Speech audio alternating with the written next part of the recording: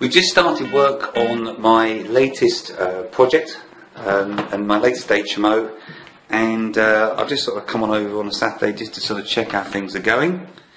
And I thought I'd share with you a pretty creative bodge. Actually, before I do that, let me just show you this. All of the walls are actually lined with chipboard rather than plasterboard, which is interesting. It's a bit novel. But check this out. There's three flights here, and there's brick everywhere.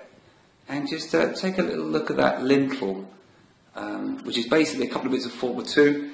Got 3 floors of brick, all resting on. Absolutely no overlap there whatsoever. And it's all on a broken, fractured brick. How bad is that? Needless to say, I'm just going to go and get a couple of acros now just to sort of make sure that stands in place. I just tapped the wall and the plaster fell away. So, yeah, that doesn't exactly meet site safety requirements, does it?